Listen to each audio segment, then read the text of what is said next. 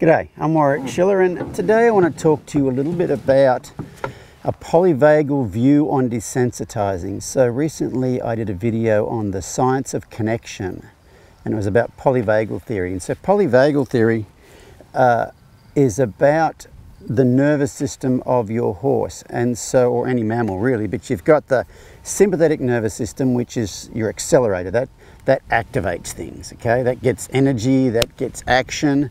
You've got that, and then you've got the parasympathetic nervous system, which is the braking system. And what polyvagal theory is about is about poly meaning more than one, vagal meaning vagus nerve. And your vagus nerve is basically the neural superhighway that goes between your gut, your heart, and your brain. What you doing there, Hody? It goes between your gut, your heart, and your brain. And there's two types. So the parasympathetic nervous system is the braking system. It slows everything down. So the sympathetic nervous system speeds things up, it activates things. The parasympathetic nervous system slows things down. But the thing you have to understand is there's two types of brakes that the parasympathetic nervous system has. There is what they call the dorsal vagal complex and the ventral vagal complex. You don't really have to worry about the technical terms, but the dorsal one is about immobility. Okay, so when your horse is standing still, grazing, standing still, napping, standing still, hanging out with his friends or laying down on the ground, that one is engaged, that immobility brake is engaged softly. But if a horse, gets really wound up or is really scared or whatever, and flight or fight doesn't work, then that brake gets shoved on really, really hard and they become immobile, and that's when you get that freeze response. Okay, so that's one sort of brake. The other brake is the social engagement brake. And the social engagement brake, it slows things down from what the therapist would call attunement, okay, which a friend of mine named Sarah Schlotte, she's a trauma therapist, she says attunement is the sense of being seen, being heard, feeling felt, and getting gotten. Okay, it's being understood, your point of view being understood. And so if you think about those two, one is like this brake right here, one like the, what we call the handbrake in Australia, they call the emergency brake in America. Really, it should be put on when you've already come to a stop. Okay, that's for the most part, that's when you use it. So that's what that one is. But it also can be used in an emergency, and you can really jam it on. And then the other brake is like this brake here, which means it should be applied when you just want to slow things down. You know, it's not necessarily about stopping. You could slow down and come to a stop with that brake, or you could just slow down. But it's all about, so there's two different brakes, and you really need to understand those brakes if you are going to understand what you're doing if you're going to desensitize a horse. And why do we need to desensitize horses? And I'll even get into the term desensitizing here in a minute. But the reason we need to, let's not think about we need to desensitize them. We need to make sure we can put the brakes on. Okay, horses are large animals, and if they are activated or worried or engaged, let's call it activated, energetic, that's anxious energy when you're around them, it's very hard to do anything. It can be quite dangerous. So we have to get those horses to where they can stand still while we do things.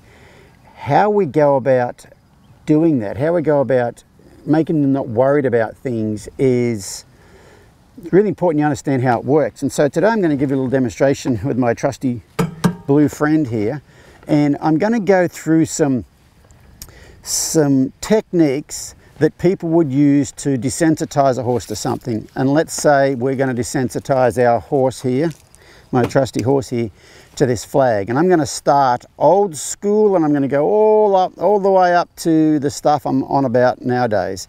And so I'm going to start really old school, and I've never done it this way, but this is the way it used to be done in the past, is you take your horse and you tie him to a post. An unbreakable post with an unbreakable lead rope with an unbreakable halter, and then you put hobbles on all 4 feet so he can't move. And then you take your flag and you wave it all over him, and initially he rears up and pulls back and falls down and does all sorts of stuff. And so this is very old school, and I don't really think anybody does it like this anymore, but it has been done in the past. And so you do that, and it doesn't matter what they do, you just keep flapping this, and the end result is your horse stands perfectly still, and you can take this flag and wave it all over him.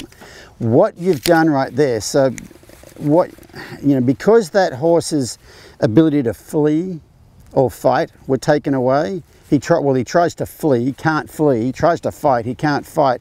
So then those horses will go into shutdown mode. They call it tonic immobility. And so that's the dorsal brake, and it is pulled on really tight, okay? It is jammed on and they are basically frozen.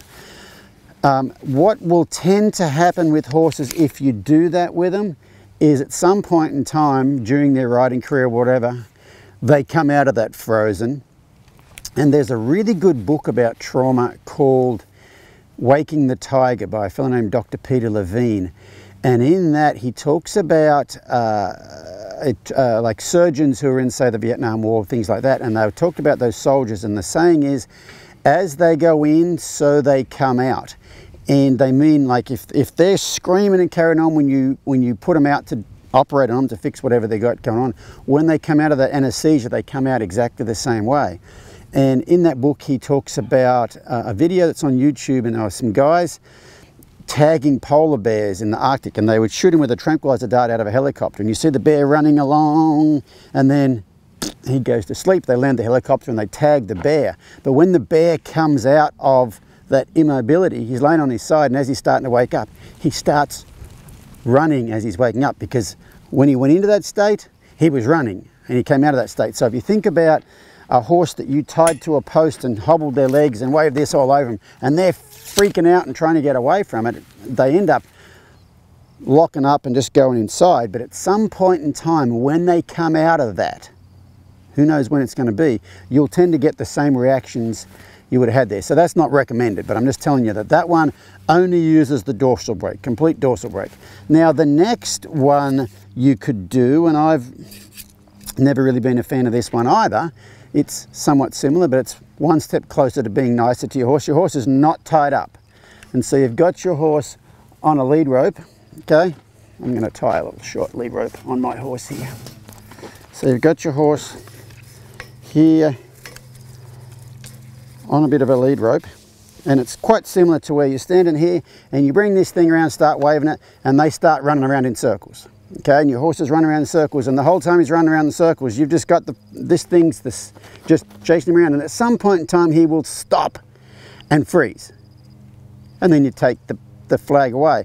This one is somewhat similar to the other one, except there's one little difference, is when they freeze, or when they stop, you take the flag away. So you actually said, hey, I at least noticed enough when you stopped. Whereas in the previous one where they tied them to the post, they tend to do this, and even when they stop, they'll just keep going. And so in this case, you would mostly be engaging that dorsal brake, that emergency brake. They come to a freeze, but taking that flag away at the end, you'll get a slight little bit of credibility in social equity. And the more social equity and that attunement you can build up, the more the brakes come on. But you're not going to get much out of that one.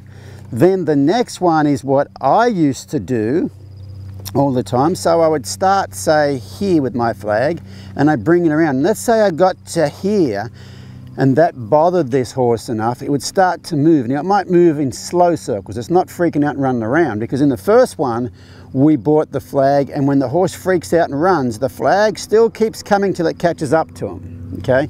This one, you bring the flag around, and say you get to here, and the horse starts to move. What I would do then is keep the flag the same distance from the horse and follow the horse around, not making it any closer or any further away, and follow the horse around, and when he comes to a stop, I then take it away. And I've used that one a lot over the years, and it works really, really well. Horses don't do that coming out of the, they don't do that coming out thing like they do in that first instance. And so the reason they come to a stop is, once again, this emergency brake gets put on, but you get quite a bit of the social engagement brake, because you start moving the flag, and as soon as they move, you stop moving the flag closer. So you're saying, I saw your threshold, I noticed your threshold, I didn't keep getting closer. Okay, so you get some social engagement brake there, and then moving around, they come to a stop, you then take it away. You're also getting some social connection. You say, hey, I saw when you got concerned, and I saw when you got over your concern, even though it is a little bit of a freeze. And that's probably the most common one you see. Maybe the one before that people do a little bit still these days, but that one there works quite well if you just want an obedient horse. The next step would be, I'm going to bring the flag around. Let's say I get to this point here and the horse moves. As he moves, I'm going to take the flag away. And as you take the flag away, he's still moving. And then he might move a quarter of a circle and then come to a stop. So that stop had none of this in it. There was no freeze in that stop. He's like, you noticed when I got concerned and you took the thing away when I got concerned. Well, that's interesting. So there's quite a bit of social engagement break there. It's almost all social engagement break there. And you might say, wouldn't that teach them to move if you took the flag away when they move? And so this is where your timing's got to be good. If you take the flag away as they go from standing still to moving, you're basically saying, I saw the instant you moved. Whereas if you bring the flag up and they move around and you were to follow them for a circle, and then while they're still moving you take the flag away, that would be teaching them to move when you take the flag away. And if you're thinking it would teach them to move when you take the flag away, I used to think that too until I learned how to do that well. So that one there's got a lot of social engagement break, but you do go over what they call threshold, meaning you bring the flag around, you get to a point where the horse feels the need to move, a bit concerned. But you do say, I saw your concern. The next level up from that would be, and this is where you get all, this is what I've been doing lately, and I just cannot believe how well this works and how much connection it creates. So the next one would be, you start to bring the flag around. Now let's go back to the last one. Let's say you brought it around from here to here, and you got to here and they moved, you take it away. Okay, that one's good. But then what you do the next time is, I know that if I get to here, to this point, the horse will move. So I'm going to start here and I'm going to watch, and usually, sorry, back up a little bit. Usually when you're doing all those other ones, the previous ones, you're looking at the body and the feet and you're waiting for the feet to stop moving. Okay? So now we're going to go to, we've brought it around and he moved, so you take it away to tell him, hey, I saw the fact that concerned you. Now one step further along from that is you start here, and you know when you get to there he's going to move. So you start from here and you start heading towards that spot and you watch their head, eyes, ears, mouth, and what will tend to happen, somewhere in here, their head will start to raise up very, very slightly, or their eyes will stop blinking, or one of those things. And when they do, you stop. But you don't take it away, you just wait there. So it's not close enough to make them move, it's close enough to make them feel, I'm not sure about that. And then, because you stopped, as soon as their tension started to rise, you wait, and what they'll do is they'll be a little bit frozen, and you just wait, and they'll turn and look at it, and as soon as they look at it, you then take it away. And so that one probably works the absolute very, very, very best at really creating connection plus getting them good with this. And then you then you bring it around, and what will tend to happen, so that it goes away when they mentally engage with it. If you think about this example, when they mentally engage with it, it goes away. So pretty soon you go to bring it around and all they want to do is like, oh, what's that? And then you get to where you can rub it all over them and they're good with it. And so if you think about all of those different scenarios, at the end of all the scenarios, the brakes were on. The horse was standing still and we can wave the flag all over them and they're not moving. But they're all completely different sets of brakes. And I'm not saying, well, apart from the first one, I'm not saying anybody that uses these different types of brakes is doing a bad job or anything. It's just, I think it's just important you understand, why is your horse standing still? Is your horse standing still because he's got a little bit of freeze, or is he standing still because he's completely relaxed? And the one I said I used to use a lot, like, I'll recap it again. Got my horse here, bring my flag around, and if he starts to move, I'll just keep it at the same distance and follow him around until he stops and take it away. That one works really well, but there is a little bit of freeze involved in the stopping, and it doesn't affect your desensitizing. It doesn't affect them worrying about stuff. But what I have found is doing a lot of your groundwork. What are you trying to do a lot, say, in your groundwork? You're trying to get your horse to be bendy, and what causes them to not bend is tension. And so you can do that one, but then you've got to be really, really good at training horses to bend their bodies, and you've got to be really good at all the technical stuff in order to overcome what you've put in there just by getting them to stand still that way. And it took me many years to figure that out, but now that I've got that figured out, it's just amazing that once you work on them that way and all that stiffness is them mentally leaving. If you can keep them thinking over here, you ask them to do things and they just go around, they've got the perfect bend in their body, the perfect bend in their axis up here, the perfect bend in their ribs, that inside hind foot steps up underneath them, and it just makes it all easy. So I just wanted to get you guys to really think about if you do any desensitizing, and desensitizing is not structured desensitizing. It's not like, oh, I'm going to get this horse good with this flag.